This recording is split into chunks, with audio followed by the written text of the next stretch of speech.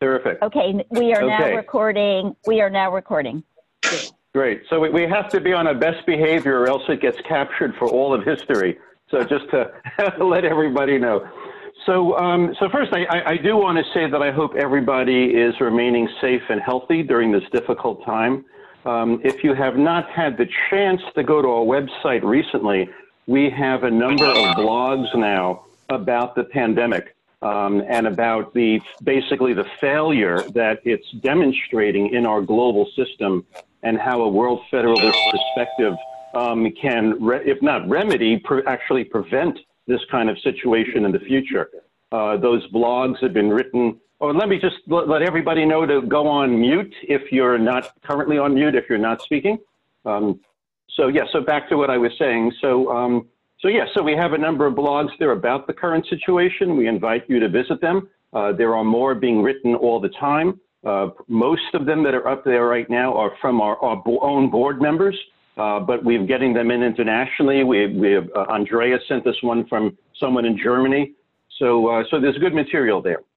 So, and did I gather that we have at least one or two people who are joining us for the first time? Is that correct, Gail? Actually, or Donna, anybody? Douglas Perry was with us last time, but I didn't meet him last time. And Cassandra Cassandra is new, I think. I see Cassandra's joined us. I think she's a St. Louis person. Yes. Yes. Oh, great. Okay. Well, let me just welcome. Let me just welcome the new people, whoever you may be, for joining us. For those of you who are not familiar with us, my name is Bob Flax. I'm the Executive Director of Citizens for Global Solutions, and I'll be facilitating the meeting today, as Gail just said. And Gail is one of our long-term board members. She runs the book club, and as she said, she'll be doing the timekeeping and keep the queue for today. So just to remind everybody, at our last session, we decided to do an experiment, which is to use a different format. So rather than have a presentation first and then a discussion, we're going to cut right to the discussion. In a second, I'll talk a little bit more about the format of that. And we'd very much appreciate at the end, when we're all done in 90 minutes or so, if you could take a minute or two just to give us some feedback, send it in to Gail and myself. You don't have to copy everybody. And because we continue to want to improve this. And if you can give us your sense of the format of you doing a presentation as compared to not doing a presentation, that would be great. And if we stay with what we're doing today, the just discussion, if there's anything we could do to further improve that. So any feedback is appreciated. We try to be as responsive as possible. So the way we'll be conducting today's meeting is that, and I do hear one or two people in the background, so if you haven't yet muted your phone, please do. So the way we're conducting the meeting, as Gail just said, is we put out a call over the last week for discussion questions. Donna submitted about 5 questions and topics, and as you heard, Ben submitted one as well this morning. What we'll do is I'm going to call on Donna first to select, to tell us, one of her questions, whichever she'd like to do. And then Gail will take a queue of up to 5 people who would like to respond to that question.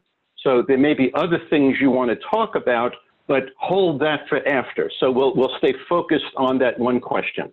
As Gail said, each person will have up to 3 minutes or so. And Gail will let you know when you have 30 seconds left and then the end of the 3 minutes. You don't have to stop mid-sentence. Feel free to finish your sentence if you're in the middle. And then we'll go on to the next person. We expect that each question might get about 15 to 20 minutes of discussion on it, because we would like to cover a number of questions rather than just stay on one. Then when we're done with the first question, we'll pick someone else to ask the next question or present the next topic. And then that second question could be one that Donna submitted or that Ben submitted, or you can ask one that you came up with. So that's fine.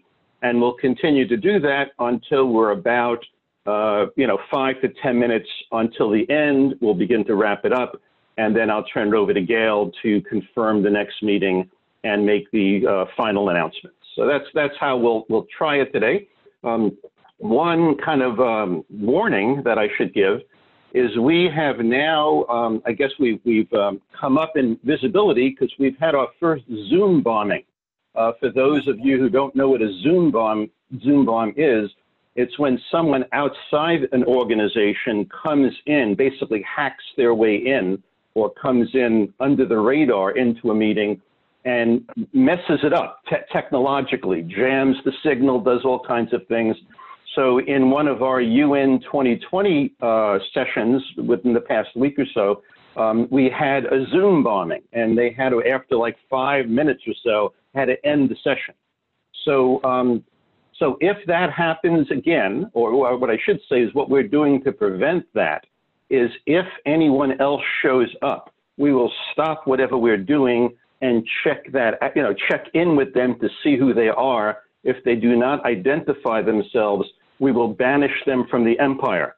So we'll just eliminate them from the conversation so that they don't ruin it.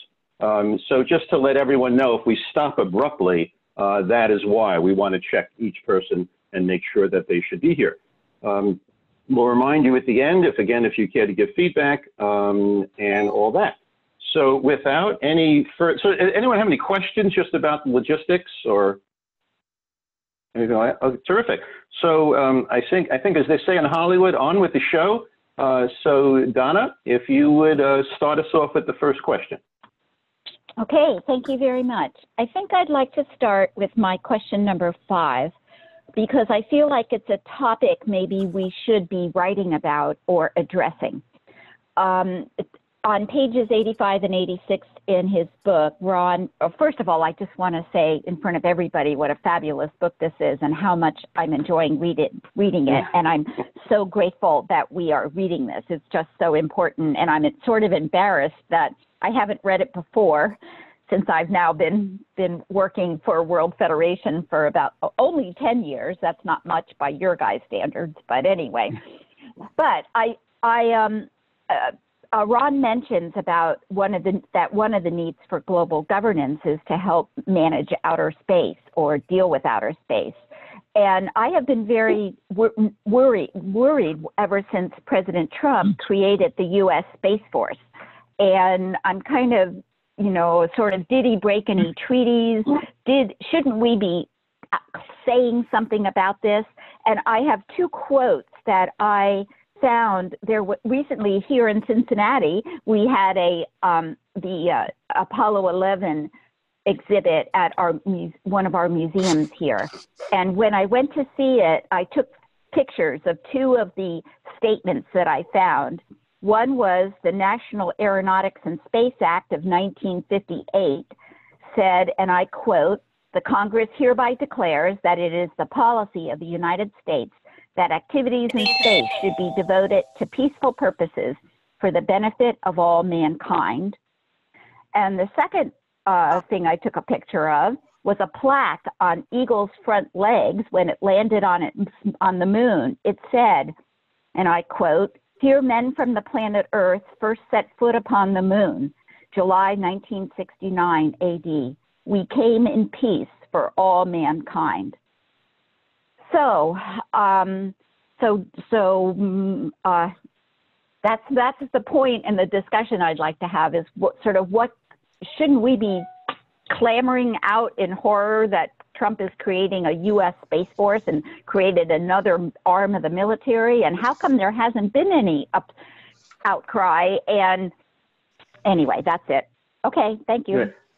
Thank you. Before I ask Gail to take the cue, let me just modify an instruction I gave earlier, that if someone appears in the middle of the discussion, but they're on camera and we know them, we'll just continue going. So if you were wondering why we didn't interrupt when Bob showed up, that's why. Although I don't know if the Cookie Monster behind him is a member, so we may need to check into that later. So, so Gail, that is the blue blob from Xavier University. I stand corrected. I stand corrected. Okay. You do. Okay. Thank you. Okay, Gail, take it away.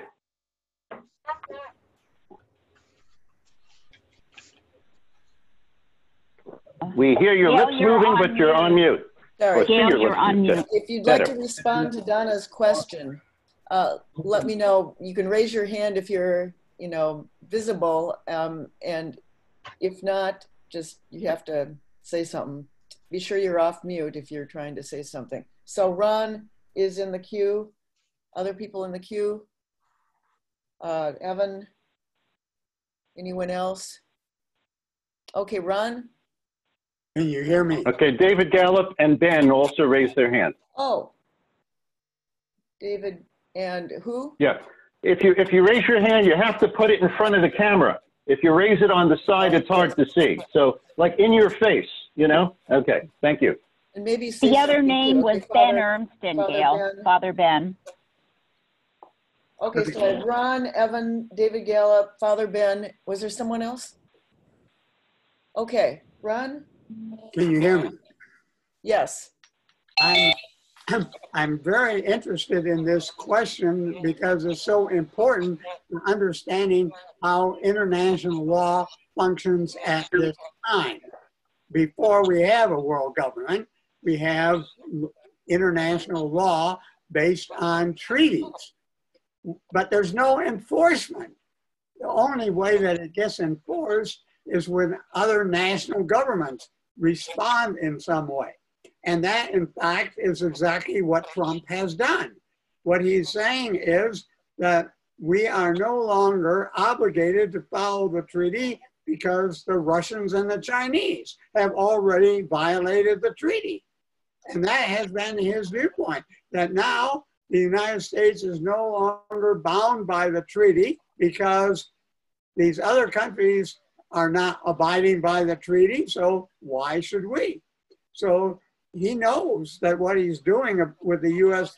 Space Force is contrary to the treaty, but it doesn't bother him because he says they've already broken the treaty. Nobody's going to do anything about it. And have they broken the treaty, Ron? Did they break the treaty? If I can ask a follow-up question. Did Japan and Russia really break the treaty, or is that just something he's saying? I don't know the answer to that. All I know is that's what he's saying as part of why he's coming up with this U.S. Space Force. It's because there is evidence on that. There is evidence on the treaty. Evan is next. That's what he says is why the U.S. is doing what it's doing. Thank you, Ron. Evan? You're on mute. Take yourself off mute, Evan. You're on mute.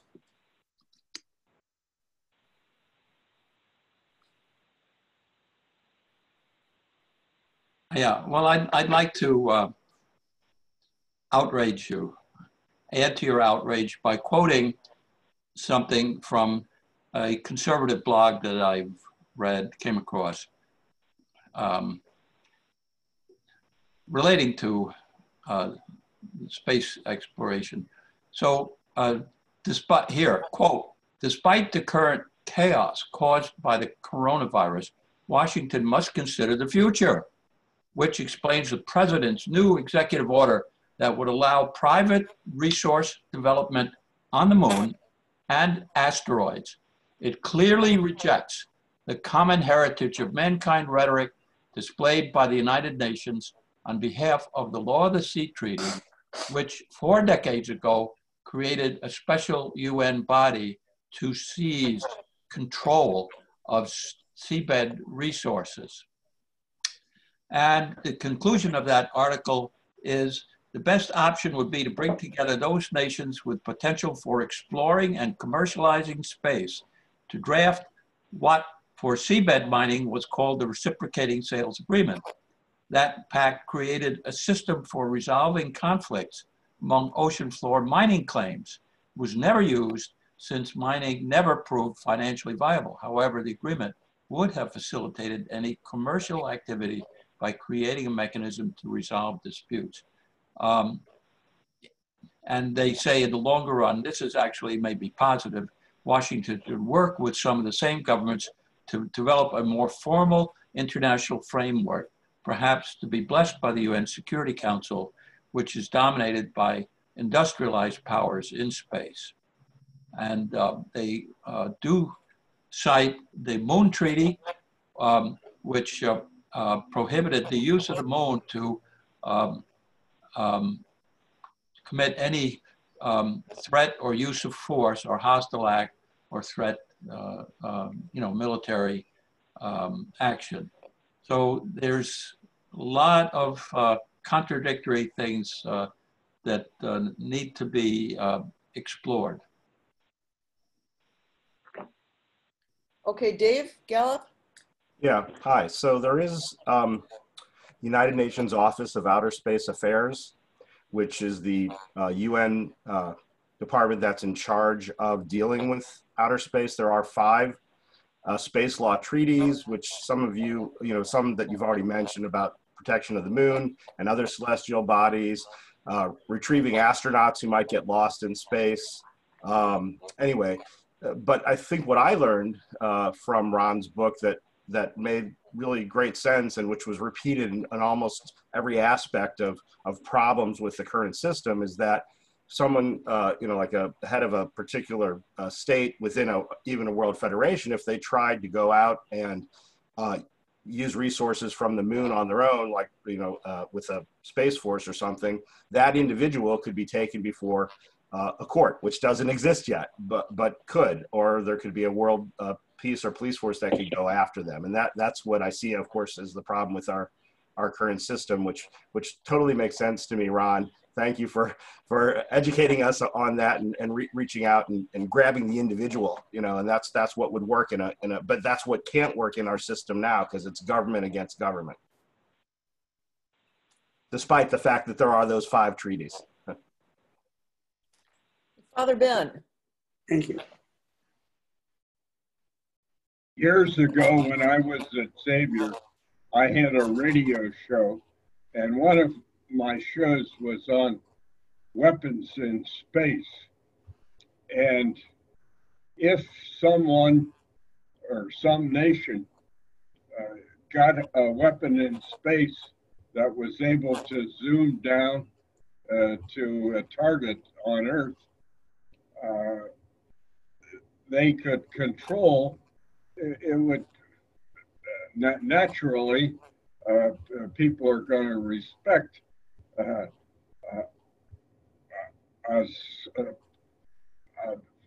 bomb coming from space. And my recollection is that at the time, this was several years ago, there was a treaty and all the nations in the world voted against having any weapons in space except 2. One was the United States and the other was Israel. And the United States, I don't know whether they ever changed that or not, but there was a danger of some country having weapons in space and threatening to use those weapons down to Earth. So I think that that's another reason for World Federation, namely control of weapons in space. We don't, I wouldn't want weapons in space. Great, thank you, Father Ben. Other comments? Gail, is that the whole queue? Yes, yeah. But Evan. Yeah. Okay, great. Yeah. We can go back to Evan since. Yeah. One further comment is this blog proposes really a consortium of developed and industrial countries to govern space. Now, if there were ever a prescription for an anti-democratic dominance of the world, that's it. To have the industrialized powers govern exactly what Father Ernsten was talking about, what weapons could be placed and really dominate earthbound countries. Great. Thank you, Evan. Good point. Well, should we move to our next question? Sure. I'd like to call Father Ben since he submitted the question this morning. So I'll give you a second to retrieve your question. But since we're speaking about space, I just want to point out one small step for man and giant leap for humankind. Ron, this is your first time on video, correct? Well, it's the first time with this group. I've been I've been using Zoom with other meetings. Great, great. Well, I invite you to, I welcome you to the Zoom generation in this group. So thank you. We had a little trouble at the beginning, but finally got my sound working. Great, terrific. Also, while Ben's looking for his question, may we welcome Prosper, who has joined us. This is his first meeting, I believe, and we want to thank him for joining us, and maybe he could introduce himself a little. Just a sentence. Terrific, yes. You need to get off mute, Prosper.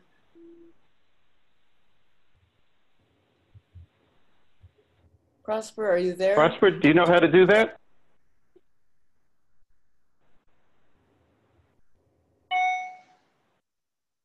I guess he can't say if he knows how to do that. Okay, he just said thank you in the chat box. Oh, okay. So if you want to introduce yourself at a time later, you can just say in the chat box and we'll call on you to say hello and tell us a little bit about yourself. So Father Ben, would you like to ask your question? Well, my question is general. I think the book that Ron produced, the issues there should be part of public discourse and academic discourse. And I don't know how to do that. How can we get the questions? The book, as Donna says, is worth reading, but how can we get people to read the book or even think about the issues that are proposed in the book? Thank you, Ben. Yeah. So, responses to that question. Okay, Bob, Melanie, others? Okay, Bob, go ahead. Yeah. Well, Father Ben, first, I'll just say, I'm sure you haven't seen it yet because you asked that online, and I wrote an email in response telling you about the variety of things that CGS is doing right now to get this out both to the public and to the academic world. So after the meeting, you'll see the things that we're doing. But certainly if anybody else wants to respond as well, that's fine. And then we'll get into the content of the book. We'll return then to the content of the book in addition to talking about marketing the ideas. So I would like to say something. Who is second? Melanie? Hi, everyone. Yes, I love this chapter. Well, chapter 4 is my favorite, Ron. So good. And I can't wait for 5 to see the contrast. But just to follow up with Bob, yes, what CGS is doing is incredible, getting the word out. We're helping with the movie, theworldismycountry.com. We're actually going to put it on YouTube. So we're getting more people looking at it that way. So I'm very excited about that. And that will help too. So it's a unified effort by everyone. Everyone can do something. So it's all of us together helping with that. Thank you very much for all you're doing. Hey, Ron, you wanted to respond? Yes. Can you hear me? Yep. I want to say that one of the reasons that I have been supporting Tad Daly on his attempt to write a book is I think that is another way that we can get some public attention. If Tad gets that book finished and it gets published, and it's anything like his previous book, that's going to have an impact. It's kind of ironic. People don't read books, but you got to get a book published in order to have people pay attention to what you're saying. So once Tad gets the book published, then he will have the opportunity to get on TV shows and so on, and that will really help us. But I think this is the next important step in our movement, is to have Tad get that book published. Great. Thank you, Ron. Anybody else before I pick the next questioner? Okay. Dave Gallup, you need to get off mute. Oh, yeah. So, wait, am I muted? Yep. Oh, now you are. Not anymore. You're back on mute. Okay. Okay. So I was just going to quickly say to Father Ben is that CGS, and Bob was going to go into this later, but we have a Peace and Justice Studies Outreach Program. And one of the long-term goals of that program is to build a curriculum that can be put in schools, first in North America and then in the rest of the world, that would include books like Ron's World Federation book or Tad Daly's new book. So students could see it, and it could be actually taught in schools. I'm also starting to work with Larry Whitner on our peace organizations outreach, and then bring these books maybe to the peace activist field, to the environmental field, and to the human rights field. So we are in a long-term effort going to be getting these books out. Good. Thank you very much. May I ask who just called in from area code 415? David Campbell. Hello, good morning. David Campbell. Welcome. I'm new to the group. Are you He's new to the group? New to the group, yes. Great. We're in the middle. Oh. Yeah, just trying to Oakland, just across the bay, Oakland. Great. Oh. Great. Well, welcome. Thank you. So we're just to let you know, David, we're asking everyone to mute their phones when they're not speaking, and you can just follow along with our format. So thank you, Father Ben, for the last question. Great. So thank you, Father Ben, for the last question. So do we have a new questioner? And again, you could use your own question, or if you want to draw on one of the ones that Donna had prepared and sent out. And if not, I'll see Donna's hand. Okay, let's circle full circle back to Donna. Yes. I have a different question from the ones I wrote, because I hadn't quite finished reading the chapter when I wrote my questions. And this is on page 87 and 88, the bottom of 87, the top of 88. Oh, in the book anyway. I don't know about the PDF. Ron talks about the challenges for getting treaties passed through the U.S. Senate.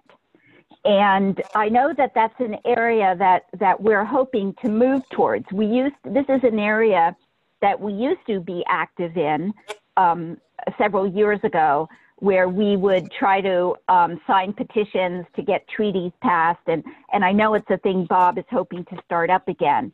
But I found it very interesting reading what Ron had to say about why it's so hard to get treaties passed through our Senate.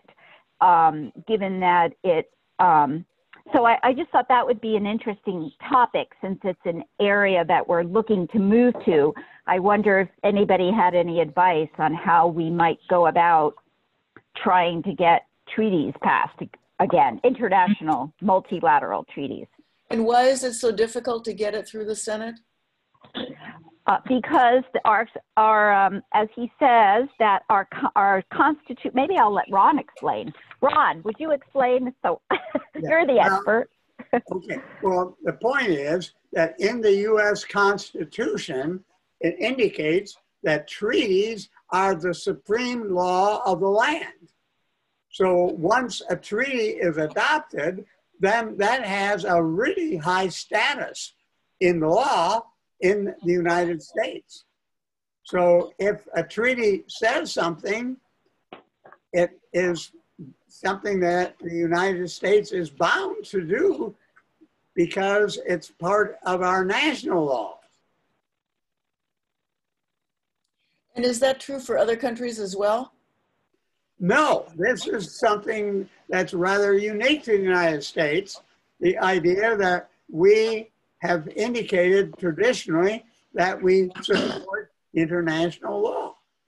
Not all national governments do that. Interesting. Okay, Dave Gallup, are there other people who want to be in the queue? So Dave Gallup, then Bob Flex, and anyone else?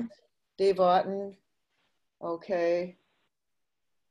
Okay, go ahead, Dave Gallup. Well, so, I mean, the basic answer to the question is how do we make sure that governments like the United States sign these treaties is, well, I would say is vote in a Democratic president and vote in a Democratic Congress. Because, for example, the International Covenant on Civil and Political Rights, which was, I think, like 1967 or 1969, was when it was first, came onto the scene. It wasn't until President Clinton in 1992 when it finally got ratified. And so usually these treaties, from my view of the history, have come into effect when there's a democratic government, both president and Congress.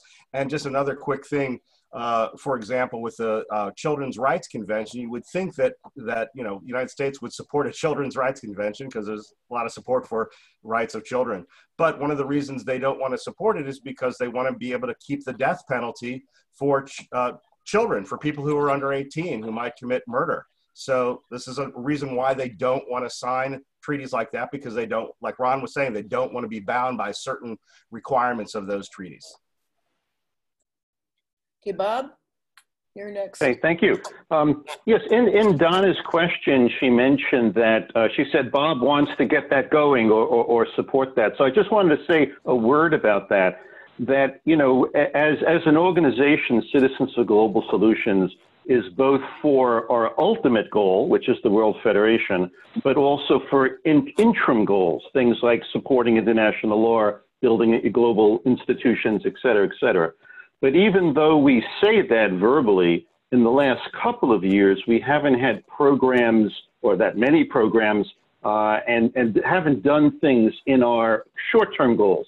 As an organization, we kind of pendulum swung from years ago, just focusing on that. And now we've swung over to the other end of mostly talking about World Federation like we're doing in this book club. So what we're looking to do now is essentially come back to the middle and do both. And one of the ways we're doing that is a number of you may know, we're redesigning our website right now, and or just beginning to.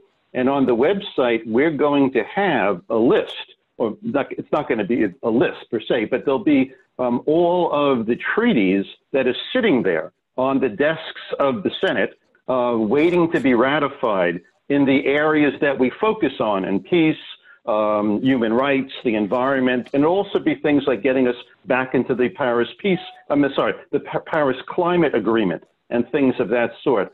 So we're going to have it set up so that people can, click on the name of the treaty or agreement or whatever, read about it, learn the details about it, just like we're discussing now. And if they want to support it, they'll be able to click on to either a petition or an individual letter going to their senator, or in some way begin to gather steam around that. And in addition to that, they'll also have the opportunity to support us, to make a donation, because that's the work we're doing. And that will also make it much easier for us to then join coalitions in those areas, because we'll find out the other organizations that are supporting the same treaties and institutions. And then we can, go to them and say, hey, we're on the same team. Let us introduce ourselves. And this way we begin to get the word out in a much more expanded way through other networks. So that's what we're thinking of right now. We welcome any ideas and suggestions on that accord. But I just wanted to kind of fill in the item that Donna alluded to. Thank you. Hey, Dave Otten. David Gallup said exactly what I was going to say, that until we have a Democrat majority in the Senate and a Democratic president, we're not going to have signings of international treaties.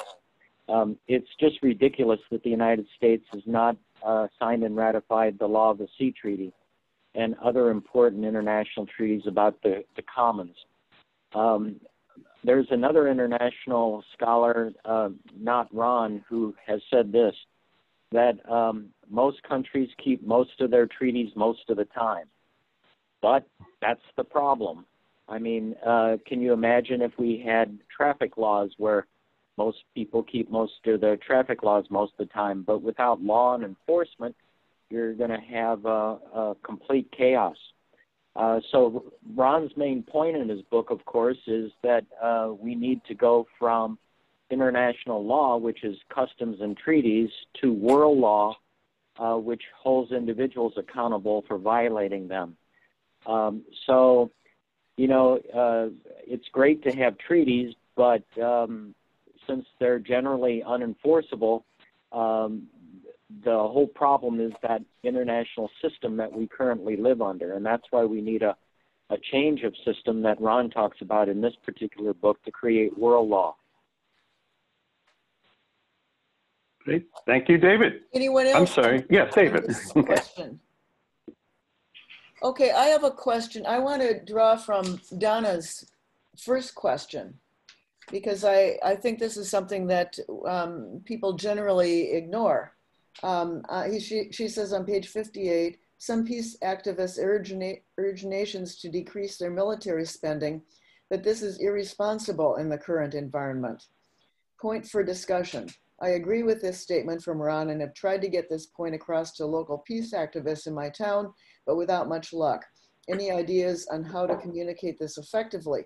I think that Ron's description of the current incentives for war and kind of nationalistic priorities and the disincentives for not doing things that way, I think lays out the rewards and penalties structure beautifully to show how nations are pretty much locked in to being in a militaristic system, even if they wanted to. I mean, there are some countries that don't have militaries, and I think they really have taken a risk, you know, like Costa Rica. They're depending on other countries not abusing that. But anyway, I think this is something that people don't consider very much. So comments about that? Ron. I would like to point out that what you said is exactly the main point. And that is, the problem is the system. Think about what the result would have been if we had lost World War II. Think how different the world would be if the Nazis and the Japanese had won that war. Wars do make a huge difference, and you can't afford to lose a war. That's why you have to have a high military spending, working on new weaponry and so on. As long as the system is the way it is, the national governments are going to do what they're doing. Donna, you're on mute. Yeah, sorry. Actually, Father Ben was with me when we went to one of our local peace groups here in Cincinnati like 10 years ago. You know, sort of so excited about that. This seemed like the idea of World Federation made so much sense as the path to peace. And we were sort of stunned with the reaction we got when we went to the Intercommunity Justice and Peace Center. It was sort of like, you know, like they already had their ideas, their programs, what they were going to do. I mean, I was so naive. I really expected that they would have the aha experience that I had just had. Like, this makes so much sense. How else are we ever going to end war? I mean, but what I will say is that, you know, I joined the peace committee. I didn't walk away. I mean, because there was really only one peace committee here in Cincinnati, so I joined it. And slowly but surely, they're starting to hear what I say and sometimes even parrot it. And, you know, but they haven't exactly joined CGS yet. Anyway, I mean, they do let me talk periodically. So I'm just sort of saying it is really hard to break through. The only advice I have is to just hang in there and keep trying And unless somebody's got a better plan than that, let me know. Melanie, and then Bob, and then Ron. I was unmuting on my picture. Okay, so, oh my gosh, yeah, so heartfelt what you had to say, Donna and Gail, because, you know, we feel like we can, oh, here you go, here's the solution, here, we've got it, we can do this, and we're so excited, finally, you know, we can take action that's gonna work, and it's just flooring to see people so, you know, and it's just a question of what the people's worldview is so entrenched. It's so entrenched. We're so used to, you know, even people say strange things like Second World War was the good war, you know, even though, you know, that's like flooring to me. It's so strange. And then, you know, but as you learn more, as you get more educated, like you're saying, people are starting to pair it. And also people, when they don't know of another option, they don't, you know, if they don't know of this. So once they hear it, you know, just like our movie, I'll go back to that just shortly, or just for a second, is they can hear things and then it doesn't come in, you know, like I have to be around something a couple times or 3 times sometimes before it's like, oh, well, maybe I can change. Yeah, maybe that is right. So yeah, it's just a question of getting the information out. It's a question of making something that works that people can gravitate to, you know, not force the old thing, you know, to, you know, just make the new thing and then people gravitate to it. Like computers, we're all doing computers, we're all doing Zoom. Nobody before discussed, you know, how, you know, get this old system of telephones or whatever. Here's the new system. So if we just present something, and then also Star Trek and things like that have really helped us adjust to new ways of thinking, because they're like, oh, Federation, that sounds so great, because Federation, I've heard that before. So sometimes it just takes more times learning and hearing about it, but we can't get frustrated. We just have to have, here's the new system, let's do that. And people will gravitate towards it and it'll be accepted, so. Yay. Bob.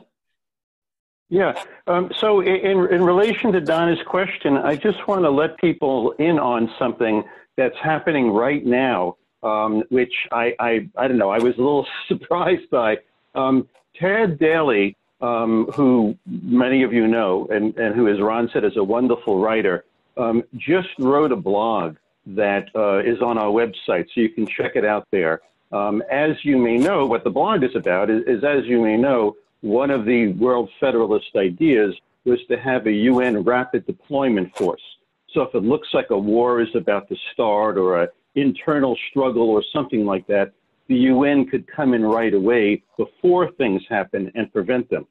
So Tad has been wanting to get that idea into the declaration that's going to happen around the UN 75 anniversary. And that was not accepted for the declaration. So instead, he's getting the idea out in other ways, and he wrote a blog. So I read it. It seemed very wonderfully persuasive and touching and all that stuff. And it seems like a good idea. So then what Tad did is he tweeted it out and put it out on Facebook and social media. And David Swanson, who also many of you may know, who's a leading peace activist, very much out there and, you know, fighting the good fight, although that's a bad metaphor if we're talking about nonviolence. But anyhow, he responded to Tad's, Tad's tweet or whatever it was. And I was really shocked. He said something like, oh, here's another peace organization advocating for militarization or something. And I looked at that and I said, yeah, he's got a point there. You know, that, and it was a very short response, but it was kind of like a sarcastic quip. You know, here they are again, they call themselves a peace organization and they want another military to be built, you know, and there are other ways to handle these things. So I wrote to Tad right away, this was like in the last 48 hours, and I said to him, you know, first I congratulated him on the blog. I read the blog, I congratulated him. Then I read David Swanson's thing, and I wrote back to him. I said, Tad, wow, did you see that? Are you going to respond to that? You know, because I'd like to see what, you know, the dialogue. And then Tad wrote back, and he said, yes, I will respond. So I imagine, you know, he's in the middle of formulating what he's going to say. But there, you know, so those are really two essentially kind of giants or semi-giants in the field, wanting the same ultimate goal, but with a different perspective. So I just wanted to let you in on that. That's happening right now. You can go and see our blog. And if you, you know, Google it, you can probably then pick up the dialogue happening with him and David Swanson. So I just wanted to let you know that that's happening now. Thank you. Ron is next. Yeah, I just want to make the point that one of the problems that we have had since our beginning is that other peace organizations do not understand what we're about. They think that you can get peace by getting individuals to commit themselves to nonviolence, like Gandhi did. They think that you can get peace by having a system like the United Nations and collective security. Well, those are steps in the right direction, but they're not going to solve the problem. That's why I'm a world federalist. It's only world federalism that's going to solve the problem. People don't think, first of all, you have to recognize how many of our people are not well educated about international issues. They don't care that much about international issues. They care much more about domestic issues. But they also don't know their American history. Now that's one thing that's helping us is this Hamilton performance, this musical on Hamilton. Most people don't realize Alexander Hamilton was the main individual who made the United States of America possible. He was a leader of the Federalists. Over and over again, he was the one that was making movements forward, including the fact that he worked with George Washington during the Revolutionary War. And that's how he got Washington to come to Philadelphia for the Constitutional Convention.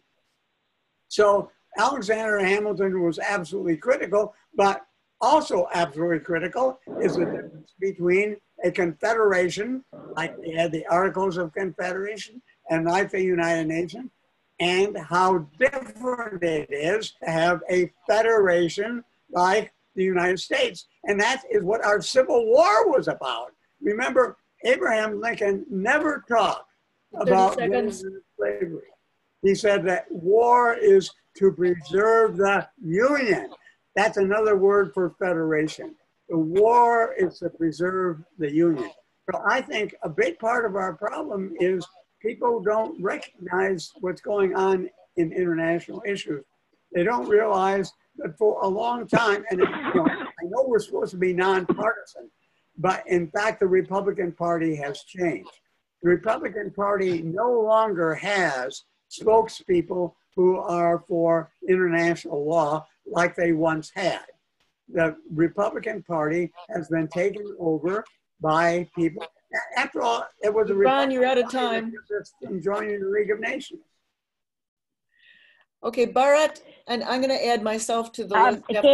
Gail, Mike's hand had been up way before Barrett. Oh, I didn't see Mike. Yeah, his was Mike up a lot earlier. Barrett and then me. Yeah. Thank you. Hello, everybody. I'm really enjoying this book. Ron, thank you for it. I'm particularly interested in the religious dimensions of this issue. I've worked for the Catholic Church all my working life as a layperson in the Archdiocese of Los Angeles. So Father Ben, I'd like to meet you someday. But anyway, I'm also interested because most of my family members are evangelical Christians, and it's difficult to have conversations about these topics with them. So I'm particularly interested in arguments for this from a religious perspective.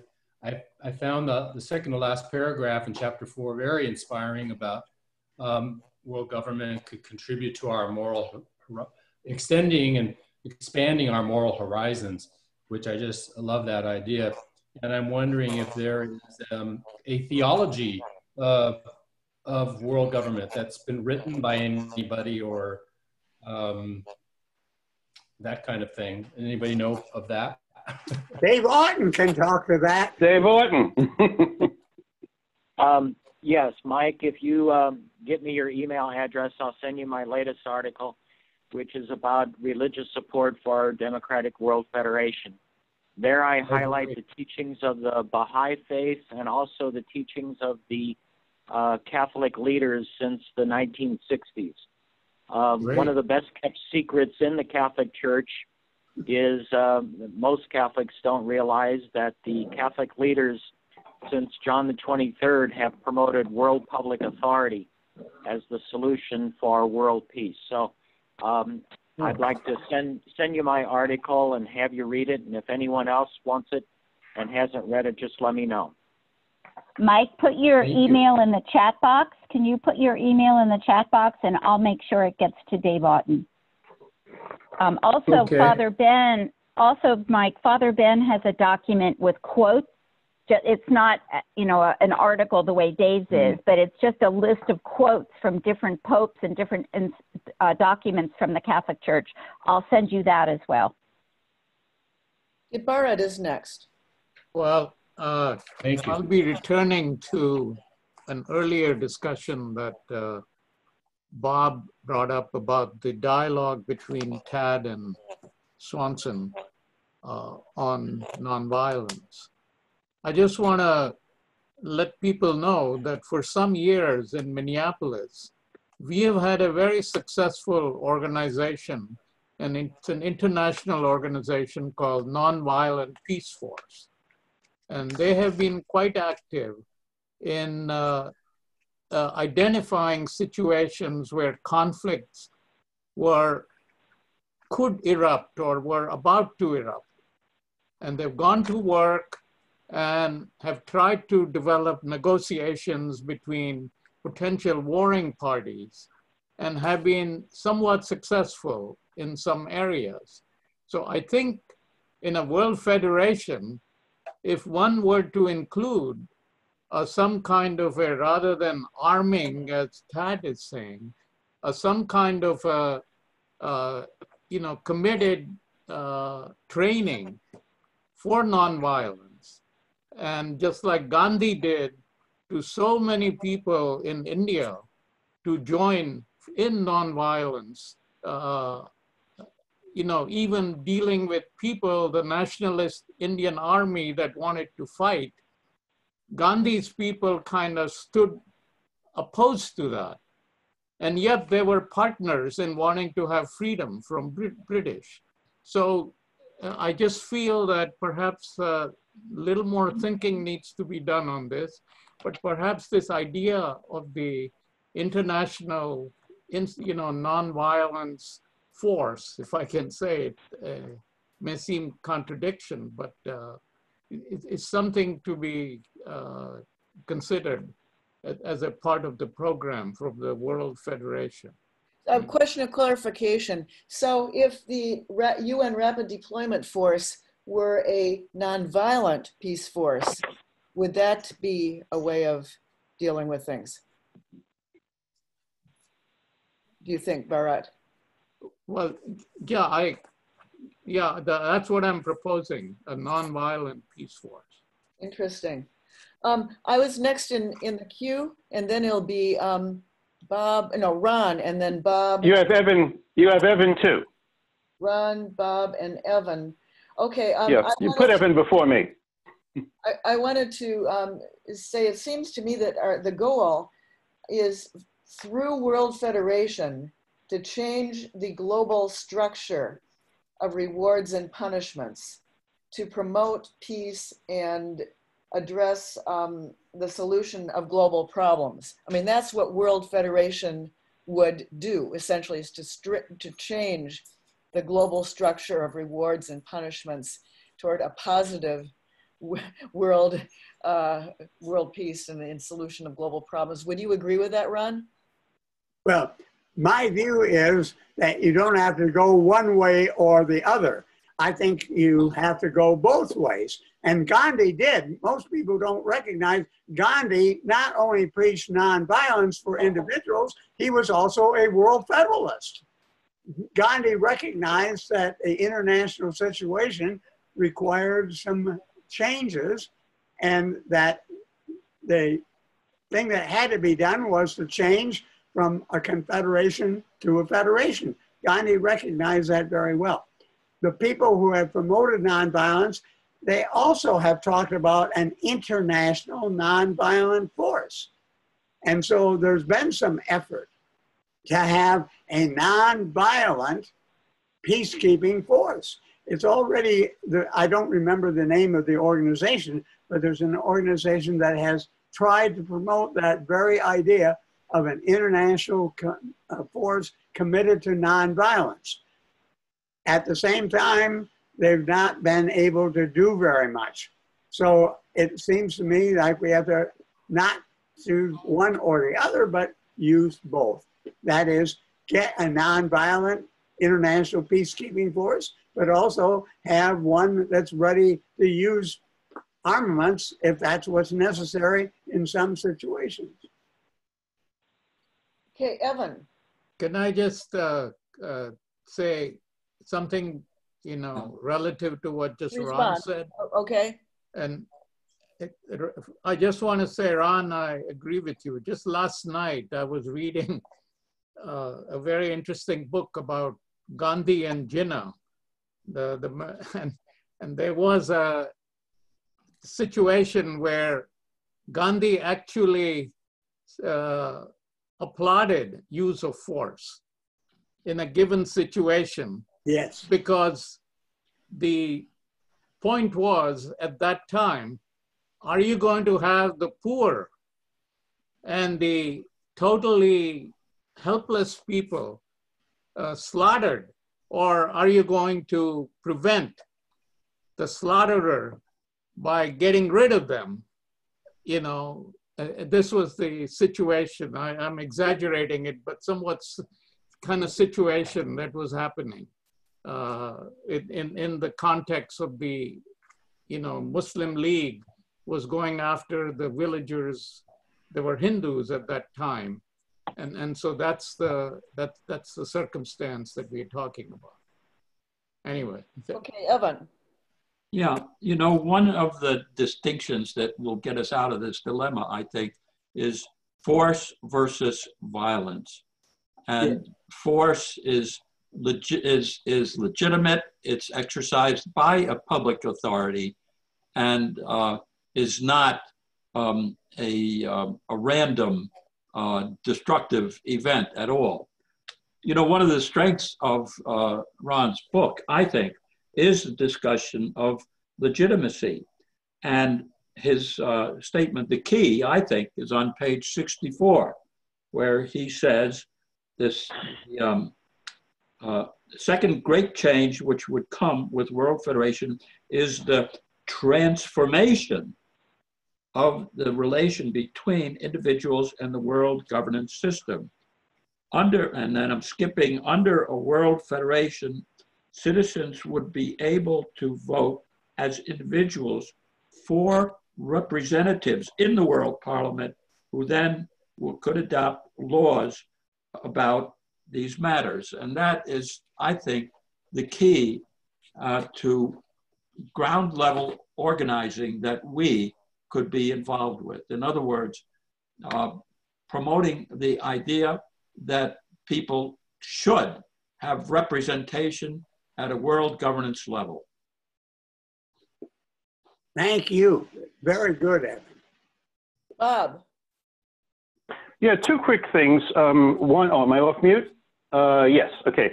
So one is just to explain to people what I was holding up before regarding the David Orton's article. Our last edition of Mondial, which is our journal, which is available online, it's at our website, has an article by David Orton talking about the religious perspective on World Federation. So any of you can see that right away, that's there. So that's item one. Item two is if there were, yes, that's the shorter version of David's fuller article. Thank you for clarifying that.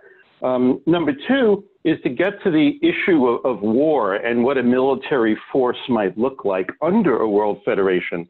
That, you know, when we think of war, we have a certain picture of it, But remember, if there were a world federation, we would switch from national accountability to individual accountability.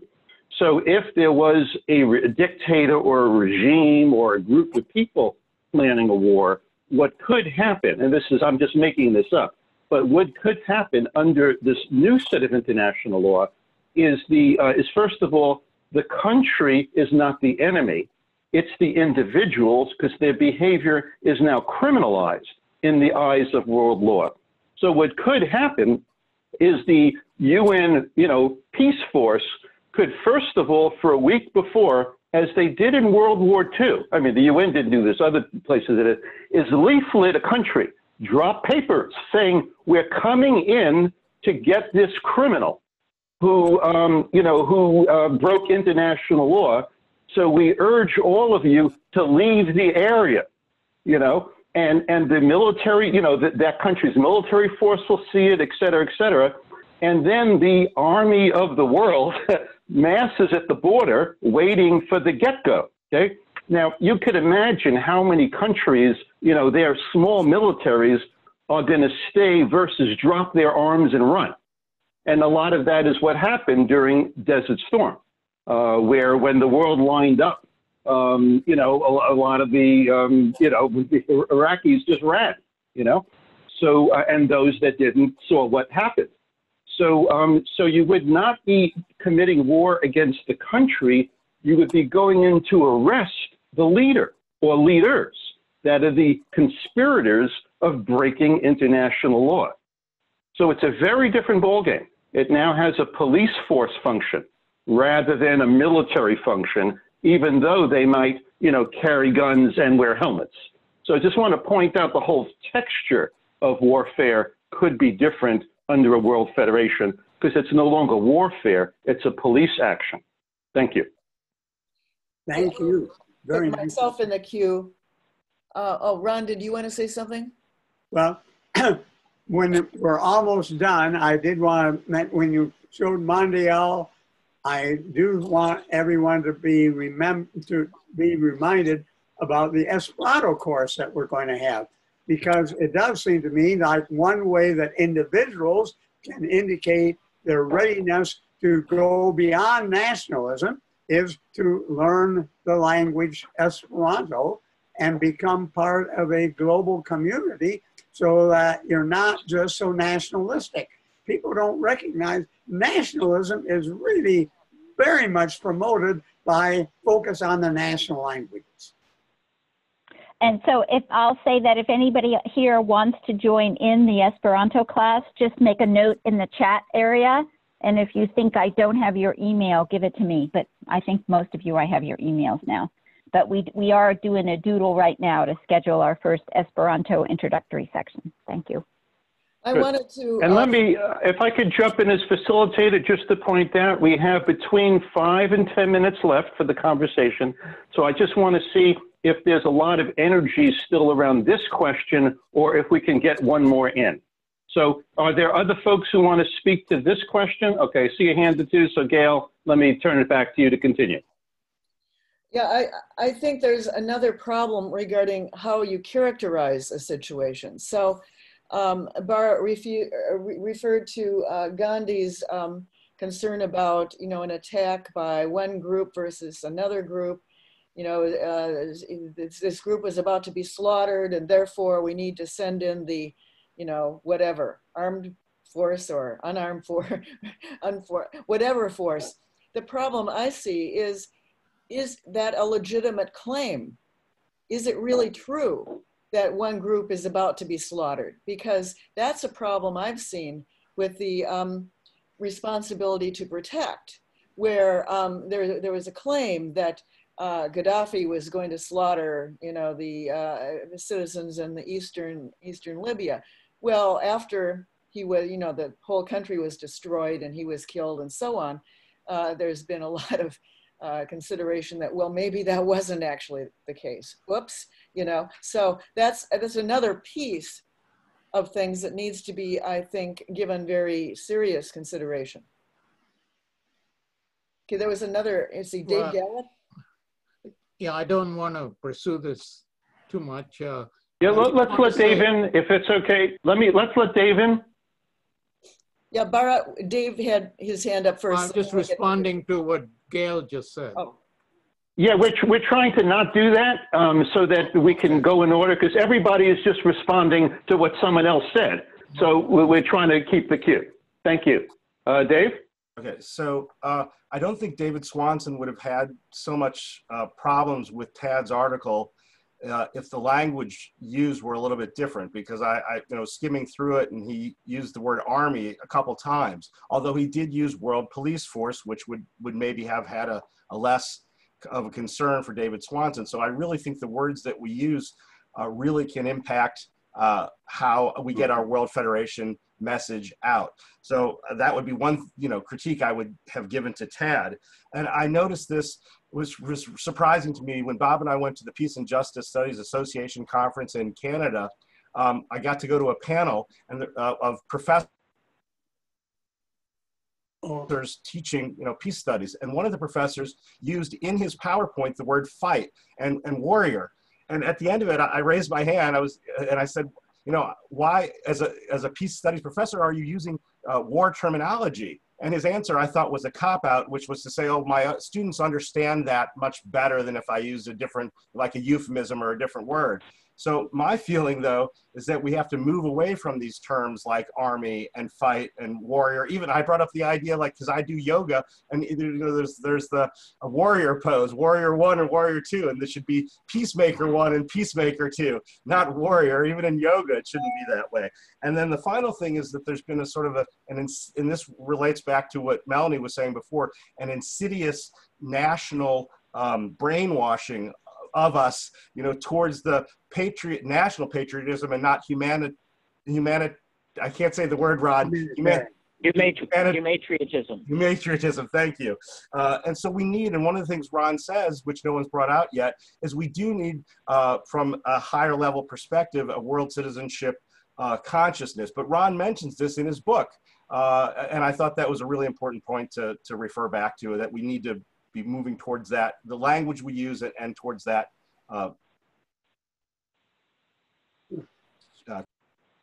Thank you. Okay, Bharat. Are you asking me? Yes, your turn again.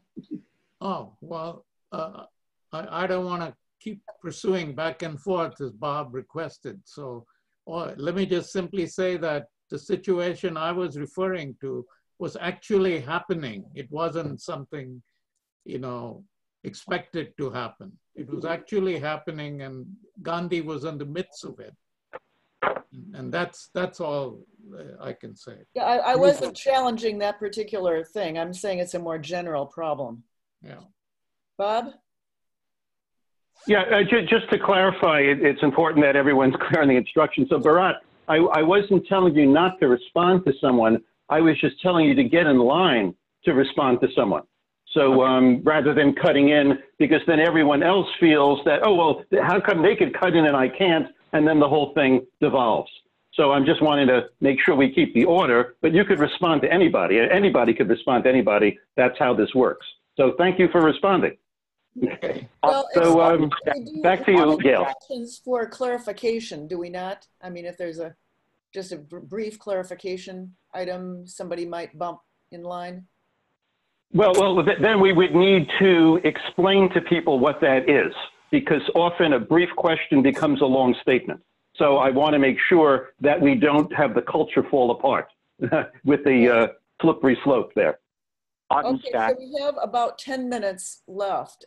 Should we move to another question? Do we have time to do that, or should we begin wrapping up? Dave Otten just asked to get in the stack. Oh, sorry, Dave, I didn't see you. Dave? Okay, another issue that if we can't finish talking about today, we need to talk about next time in the section of a critique of world federalism is the important question about open borders versus national borders versus closed borders in immigration. Of course, this is a major issue in our national conversation and something that President Trump has continually brought up. within our national federation, we have open borders. I can live in Missouri, I can live in Illinois, I can live in any one of the 50 states because we have a federation. And I can simply move there without having to violate any kind of laws.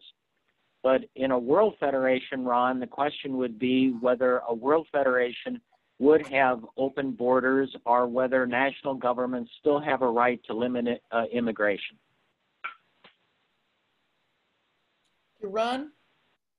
Let me just say briefly that my view would be that you might need to restrict immigration for a few years at the very beginning of the World Federation. Getting a World Federation going is going to be difficult. And it might be that there would need to be some limitation on when immigration could begin. Bob.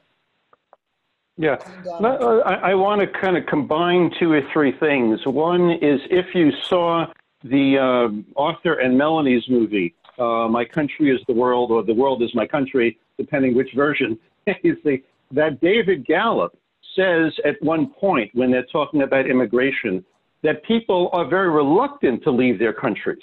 You know, they know the people, they know the place, they want to be there. So if we could, essentially, if a World Federation could couple Juncker's idea that we talked about before, the global Marshall Plan, with protecting the areas and having the people rebuild what was devastated, most people will, or at least a good portion, will want to stay if their safety, their health and well-being is guaranteed to rebuild their countries.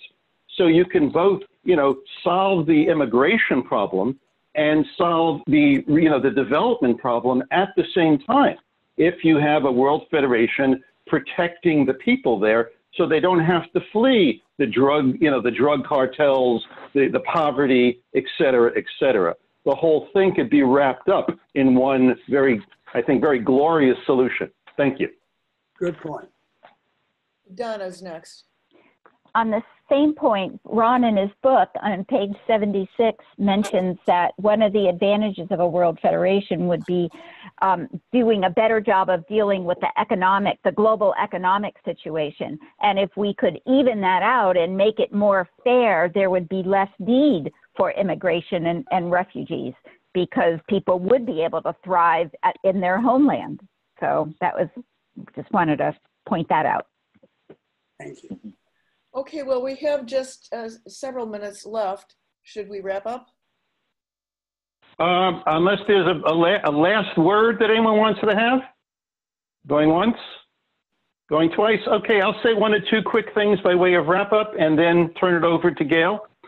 First, I want to remind everyone of what I said earlier, that if you have any feedback, we've now experienced one session in this format and a number of sessions in the other. So if there's anything you'd like to let us know of one compared to the other and how we can improve things further, please send out an email to Gail and myself. We'd very much appreciate that. And lastly, I'd like to say that, as I mentioned before, we have lots of programs and we're planning many more and a lot of improvements. And believe it or not, some of that takes money.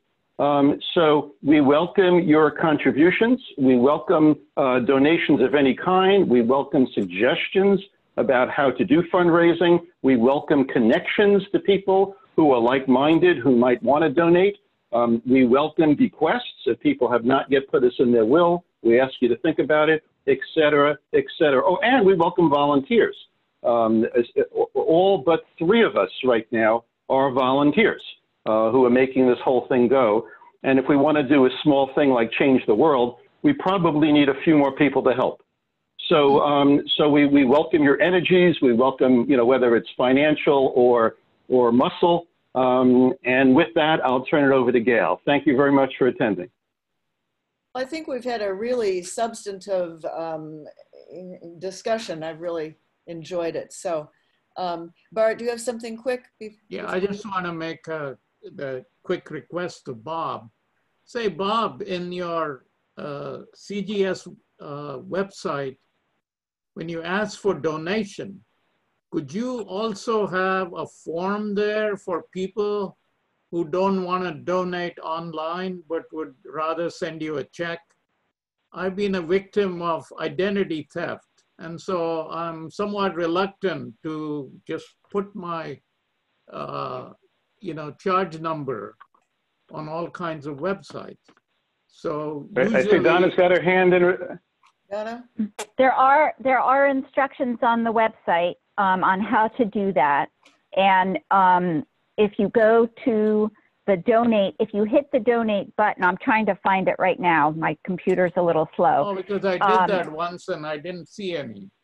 Well, if you go to donate and just scroll down, it says, want to find out about other ways to give, just click here. And then that brings up a page that has a lot of information, but one of it is donate by mail. So click the donate button, click on, click here to learn other ways, and then there's a donate by mail where you can click, and it gives you a form to fill out. You don't even have to use that form. You could just make it up, but it gives you instructions. Thank you very much. And the mailing address. Okay. Yeah, and let me both thank Bharat for the question and use it as an opportunity to just let everyone know we are on the early stages of redesigning the website. So if there's anything about the website that has been troublesome or difficult to find something or whatever, or if you have any ideas about it, by all means, send it to me. We are compiling all of the things we want to do the upgrade, and we have limited sets of eyes. So the more sets of eyes on it we have, we can see what the themes are, what the recurrent issues are, and make improvements in those areas. So thank you, Bharat, and thank you in advance for any of those of you who give us that feedback. So the next session is going to be a month from today, June 13, which is the second Saturday of June. The same time, same place, noon to 1:30 Eastern time, and I'm using Eastern time as kind of the, the anchor because that's where our office is. But you all found your way here at this time, so same time, and we'll be focusing on chapters 5 and 6. If you have questions that you'd like the group to discuss, please submit them to me, and I'll compile them and we'll tackle them next month. Thanks. And Gail, can you stay on? Too. What? Yeah. Gail, can you stay on so we can chat for a bit? Yes, okay. Thanks to everyone who helped participate in this program and to set it up and make it go. Thank you.